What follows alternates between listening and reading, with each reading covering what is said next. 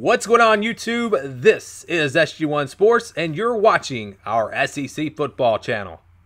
And our 2019 college football schedule previews continue with the Alabama Crimson Tide. You can see the schedule there on your screen.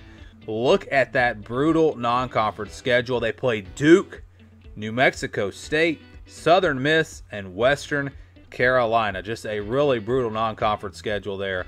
And obviously, I am joking because it is pretty weak. I mean, you go out and schedule a Power 5 team, and who do you schedule?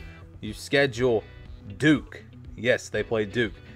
Duke, though, has been a little better as of late. I mean, Duke is not a bad program, but again, why not schedule a powerhouse team when you're Alabama? And to be fair, they do have some pretty big name teams coming up on the schedule in the future. And I'm not trying to hate on Alabama. I was just joking there. But you can, again, see that schedule on your screen. And we gave our early thoughts on Alabama when we did our SEC West video. Early thoughts on the SEC West. This team offensively, I think, is going to be really good. Questions on the offensive line. Running back potentially outside of Najee Harris. Don't have a lot of experience. But with Tua back and with all the receivers they have back, this offense, I think, is going to be elite once again. A lot of question marks, though, on defense. They lose key players from every level of their defense and some really, really good players. They've recruited well. Nick Saban usually is able to reload that defense, and without really, honestly, that tough of a schedule, it's hard to imagine Alabama not finishing the season.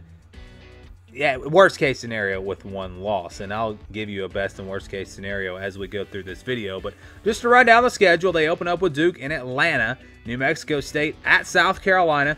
They do play one of the better teams in the East, and they play them on the road in the Gamecocks. But once again, they avoid Florida and Georgia. I don't remember the last time Alabama played Florida or Georgia in the regular season. Seems like it's been a while. Southern Miss, Ole Miss at Texas A&M. That could be a tricky game. A lot of people expect Texas A&M to be very good this year. I'm not quite sold on them with all that they lost, but I think they'll be a solid team, and that's a tough place to play. Tennessee, Arkansas, LSU, 3 games there in a row. They actually have a bye week between Arkansas and LSU, but 3 games in a row that are all at home.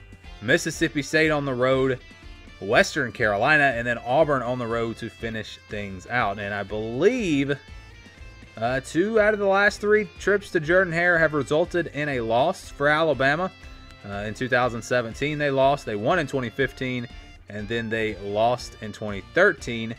So that could be an interesting game. But overall, it's tough to see Alabama losing a game. Maybe they lose 1 game. Again, schedule really not that bad. But there are some teams coming up in the SEC. You know, South Carolina, I expect them to be pretty good. Tennessee is going to be a lot better. Arkansas is going to be a lot better. So I don't think the SEC is going to be as easy for Alabama. I think there will be some games on this schedule that are a little closer. Remember last year, they just blew everyone out.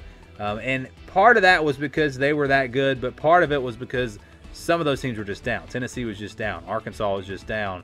And I think that was part of the reason why they blew everyone out by such a wide margin. Now, I still think they're clearly the best team in the SEC this year, at least out of all the teams that they play on the schedule. Might be a little bit of a different discussion when you talk about Georgia. But that's the schedule for Alabama. We look at it. We look for some easy wins, the games that we can pretty much call automatic wins. There are no automatic wins in college football, but these games are pretty much guarantee wins for the Crimson Tide. And when you start looking for those games, there's actually a lot on the Alabama schedule. There are a lot of games that I think are pretty much guaranteed wins. Duke, I think they're going to be down a little bit without Daniel Jones. New Mexico State, Southern Miss, Ole Miss, no Jordan Ta'amu. They lost their top 2 receivers. That should be a win for Alabama. Then you look at Arkansas. That game should be a win. I know they're going to be maybe better this year, but I don't know if they're going to be good enough to go into Tuscaloosa and beat Alabama. And then Western Carolina. So 1, 2, 3, 4, 5, 6 games that are pretty much guarantee wins for Alabama. I know upsets happen, but Alabama does not get upset by bad teams. I mean, that just does not happen with Nick Saban. The first year he was there, maybe, but after that, I don't think they've lost to a team outside the top 25. So then you look for the games that are probably going to be wins. I mean, you're at 75, 80% That's Tennessee, that's Mississippi State. Tennessee's at home. I do expect them to be a lot better this year. I think that'll be a competitive game, but it's in Tuscaloosa. And because of that, I think Alabama is pretty much a guarantee to win that game as well. And then Mississippi State, tough place to play there with the Cowbells, but I think they're going to be down a little bit this year. Lost some really key players on defense. So I think Alabama wins that one. So that leaves South Carolina, which is kind of a tricky game on the road, Texas A&M on the road right before playing Tennessee, LSU, and on the road at Auburn. Could you potentially see Alabama losing 2 of these games? I mean, is that possible? Is there any way they could lose 2 games? I'm going to say that would be worst case scenario for them to lose 2 of these games. But with Auburn on the road, that's always a challenge, and then they could slip up in one of these other games. I think it is possible. It's possible that Alabama loses 2 games. I'm going to say their projected win total will be between 10 and 12. Definitely not below 10. Probably 11 or 12. You know, I was really leaning towards 11 to 12 here, but because of some of those key players that they lost and because of just some games on the schedule that seem like they could be a little tricky, because of that, I'm going to say their projected win total is 10 to 12. I would be very surprised if they went 10-2, but I wouldn't be shocked. If they went 9-3, that would totally shock me because there's just no way that's happening. And more than likely, they're going to go 12-0. I mean, if I had to pick right now, I'd probably say they're going to go 12-0.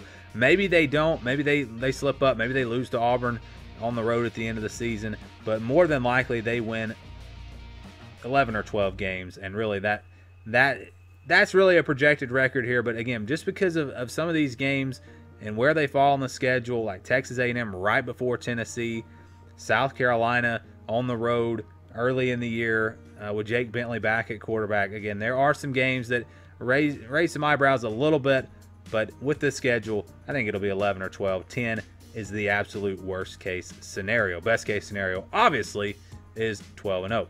Thank you for watching this video. If you're an SEC football fan, please subscribe to the channel. Leave us your thoughts down in the comments below. And for the latest in SEC football, keep it right here.